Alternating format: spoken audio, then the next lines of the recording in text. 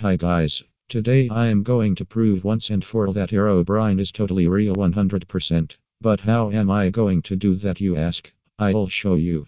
This Oreo, it has a deeper meaning to it. What deeper meaning? Let's take a look at Herobrine's name. Take the hero out of Herobrine's name and spell it backwards. Now replace the H with an O. Oh my gosh, it spells Oreo.